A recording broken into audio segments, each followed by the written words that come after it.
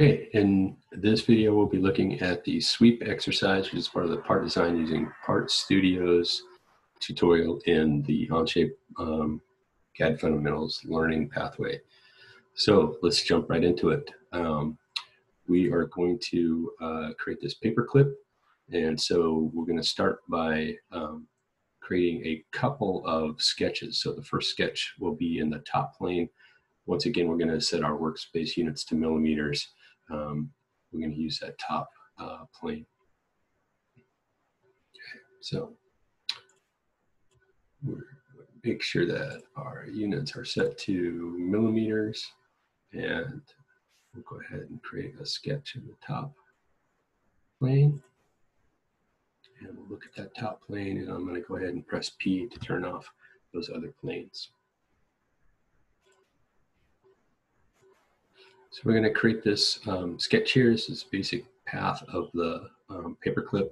So this is not going to be the paperclip itself. This will be the path of the center line of the paperclip. So we'll just kind of draw that. I'm going to make sure that when I draw these that I'm drawing tangent arcs to these. And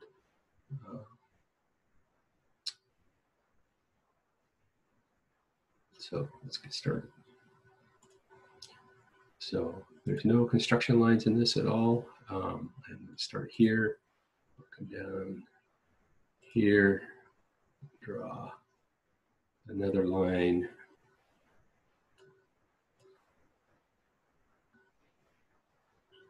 Down here.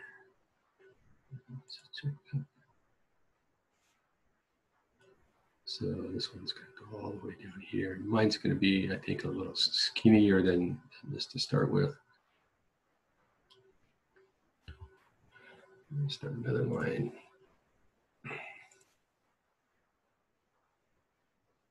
So I've got this line, I've got this line, I need this one and this one.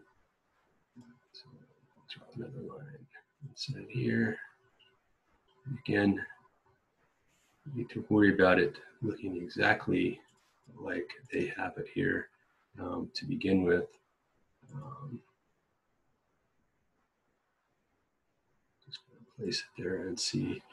Now, I might have some different constraints in here that might cause me some problems, but let's just take a look at this. So I want to pull these off, and I want to make sure.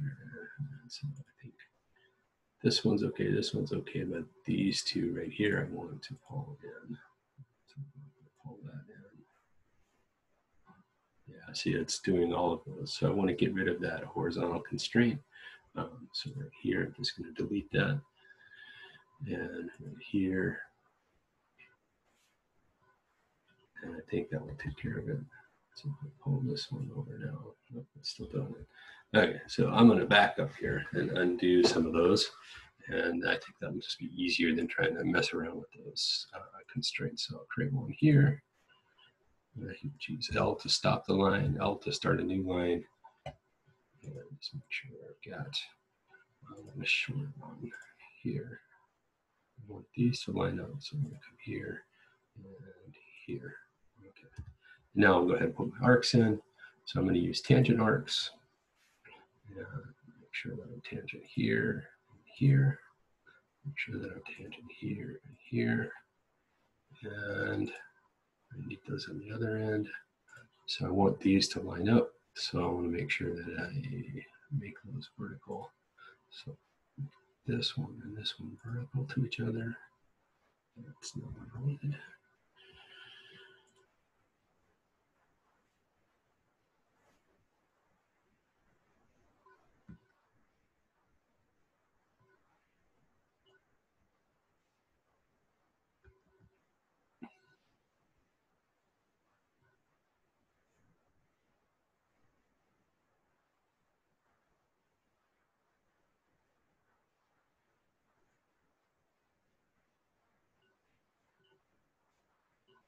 Let's try that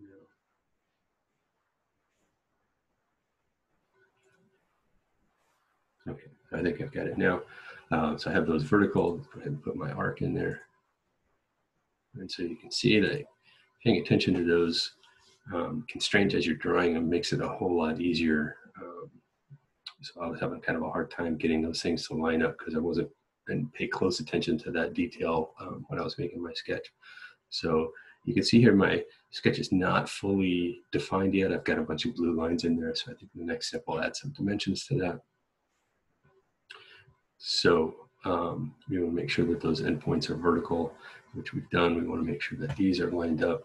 So let's go back and kind of fix this up a little bit. I want to make sure that these are horizontal. So this and this.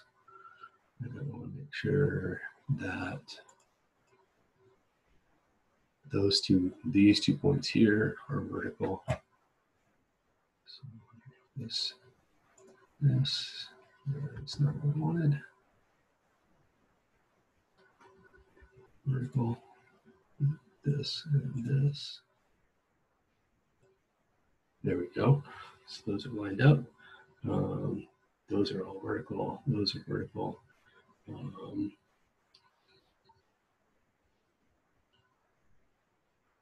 So I think I'm good there.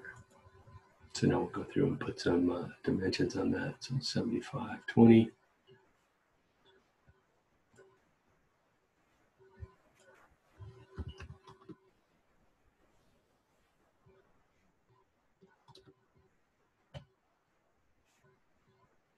And then 25, 125.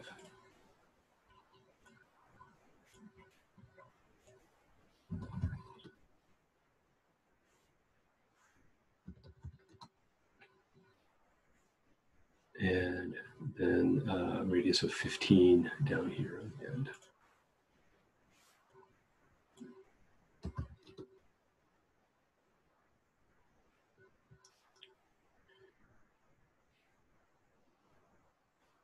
Okay, so it looks like our sketch is fully defined there. We've got all the lines are black. I think it's behaving the way we want it to.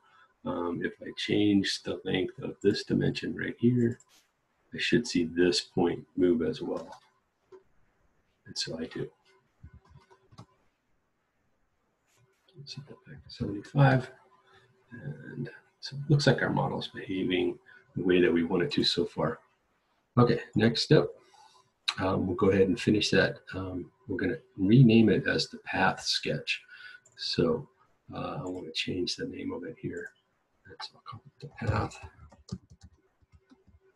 In the prior exercises, we just had one path that we were dealing with, so the name of it didn't matter so much, but here we're going to have multiple paths, so we're going to make sure that we give them separate names so that they're easy to distinguish from each other. Move on to the next step. Okay, so now we're going to create a new sketch on the right-hand plane, and so we're going to go back to our isometric view here, and I'm going to hit P to turn on those planes again so I can see those. I'll create a new sketch on the right-hand plane, and go ahead. That looks good, and I'm going to type P again to turn off those orthogonal planes. And so we're just going to draw a circle somewhere and put a 5mm dimension on. And so as we look at that from the side, our paperclip path will actually just look like a straight line. So switch over to here, we'll switch to the right plane, and you can see there's our path. And we're just going to draw a 5mm circle. Oops. Dimension.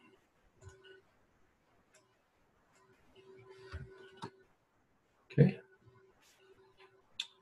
And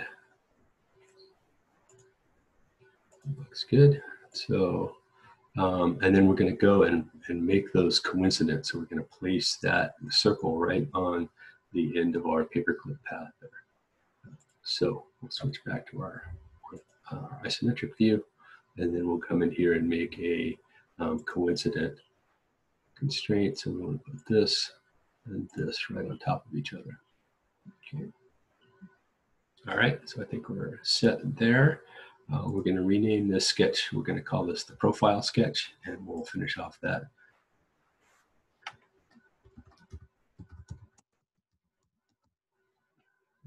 That good.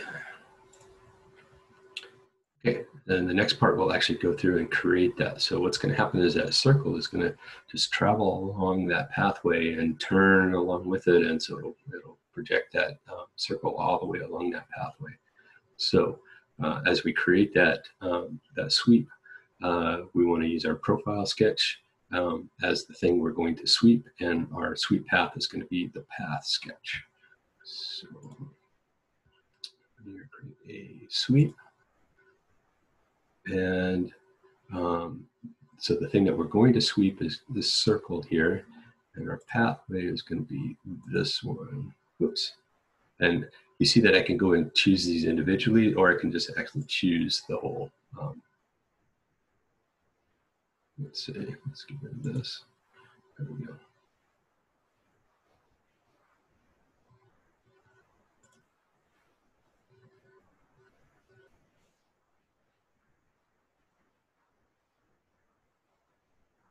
And do it right. Path sketch, that's the one we want right there. Okay, there we see it come in. All right, so we've got, let's go through that one more time here. So I'm going to create a new sweep. Okay, and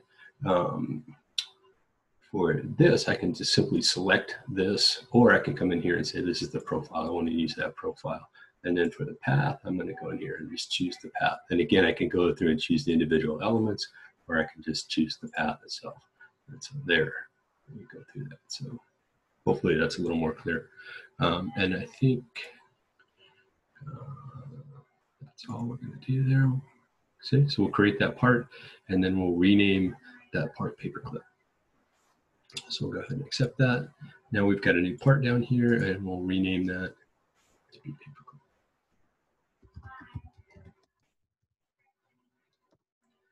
Assign some materials to it. So we're going to use 1060 aluminum.